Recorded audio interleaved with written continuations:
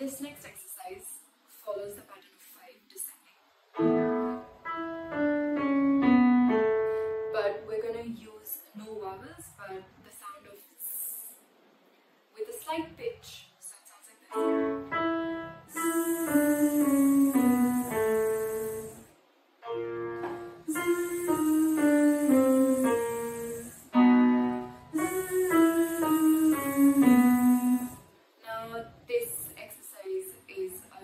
really good exercise for breath work. So you need to have a really good support in your stomach and in your chest to be able to sing the words with the pitch. As you go higher, it might be slightly more challenging.